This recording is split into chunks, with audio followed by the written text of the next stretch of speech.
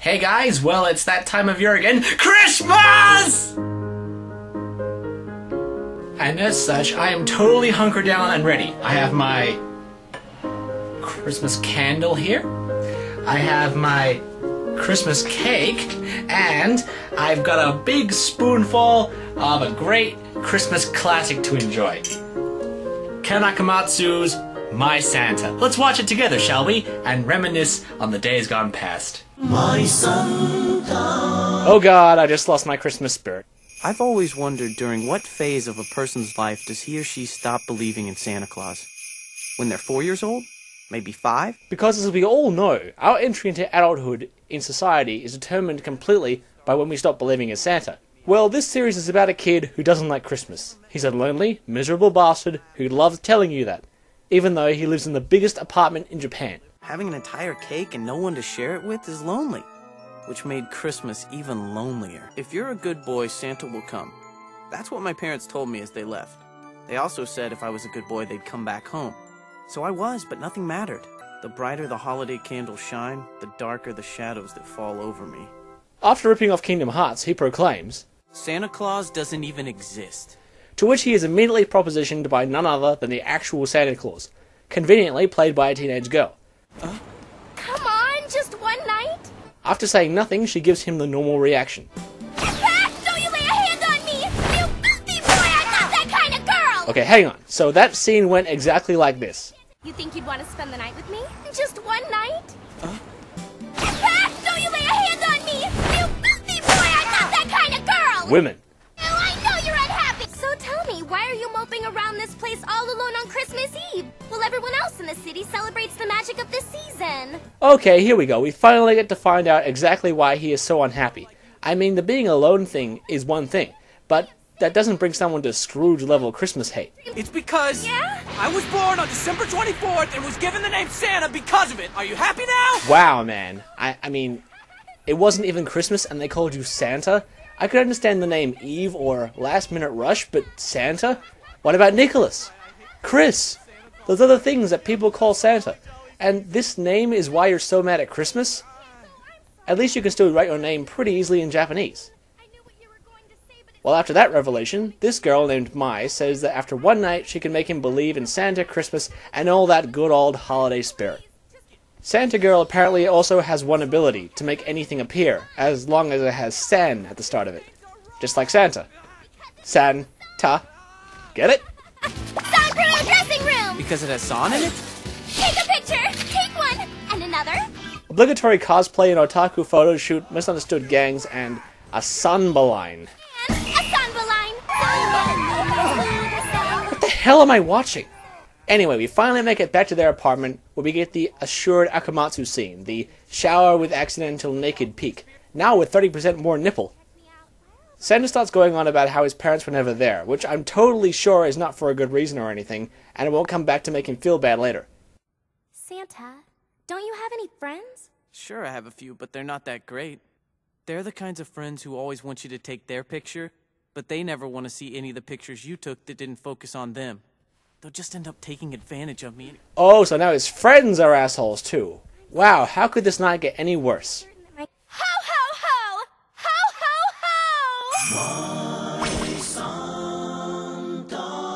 ho! After some underage drinking and the bit about the cute girl who can't cook you see in every other series, we reveal Santa's crush. And by reveal, I mean we never see her face. Santa, do you know what the true meaning behind Christmas Day is? Oh, wait, I know this one. It's the birth of Ra, right? Yeah, of course. It's the day Jesus Christ was born. Oh, don't tell me this anime is gonna start getting all preachy on me. Everyone is either getting gifts from Santa or going out on dates. But what they are actually celebrating are the birthdays of you and Christ. Of course, it's the birth of Santa. Well, everybody celebrates that, except for the infidels and, you know, those who don't believe in scantily clad blondes in Santa suits sneaking into boys' rooms at night. With the Christianity push over, it's time to show how to spread happiness. What are you doing? It's happiness. It's magical to share happiness with someone, and I just shared mine with you. His crush calls, to which Mai says the call was all a trick to make him happy. He gets angry, says she's unusual, to which she gives the most shock answer and the most stock answer to any romantic comedy at Christmas. Everything I did, all of my hard work was so tonight you could be happy. You're all I've thought about since I met you. I did this all for you. Because I fell for you. I fell in love. We have to back up here for a second. She pops up out of nowhere, out of the blue, on Christmas Eve, follows him home. Can't believe him, he's such a liar. Well, fine. If he doesn't think he needs me to make him happy, I'll just stick to him like glue until he finally decides to cheer up some. Showers, gives him cruddy food, hangs up on his crush, and then proclaims her undying love for a guy she met a couple of hours ago. Now, this is the moment where I'm going to have to ask you to put yourself in his shoes. What would you do? Follow the lead on the crush who may have called, or follow the crazy chick? I don't understand any of this. Magic? Santa? Well, he picks the first option, goes to the party, finds out that they've been celebrating his birthday without him every year, but he just forgot about it. Just go with it. He realizes he was wrong to go for the girl with presumably no face, and heads to where Mai is, because he knows where she is, apparently. You're so dumb. I gave you my happiness power to help you with her. It was a perfect opportunity for you, you know? I'm going to return your magic. This unleashes transformation sequence with 40% more nipple and a reindeer who eats the guy's head. I mean, look at that! He ate his head! Merry Christmas indeed. My, you really are Santa Claus, aren't you? Yeah. I can still only make things with San in the name, but because you believed in me, I'm going to make you something very special. Oh, I can't wait. What could it be? A Stanny PlayStation? Sonosuke Sagara? Well, that will have to wait, since she has some presents to deliver, and the big parental revelation where we find out his parents couldn't be with him because they were helping out other kids. I love you, and I'll always think of you. Now, you be a good boy, Santa. I know everything, Mom. You don't have to explain it to me like this anymore.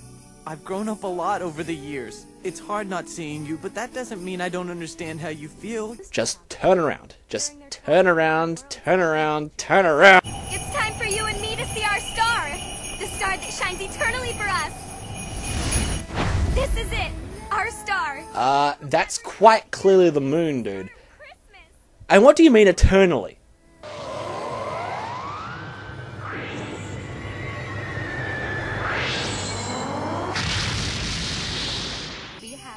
And how do they deliver all those presents in one night? Well, with an army of sleighs, of course. I see the chance of a harem anime coming out of this, but given Akamatsu, that's expected.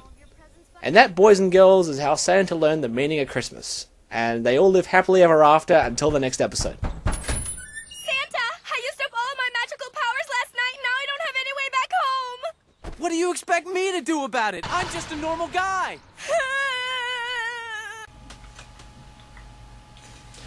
Well, overall, it isn't the worst Christmas special ever. I mean, it isn't hugely obscene, although I can't see anyone watching it with their parents. It has some okay values it's trying to say, although the way they're trying to say them are a little weird. It's the kind of comedy and writing I expect from a pre-Love Hina era Akamatsu. Heavy on the girls, partial nudity, slapstick, and possible harems. It's exactly what you would expect, but I can't put this over any other Christmas special. And that sucks, because I am a fan of Akamatsu's good stuff.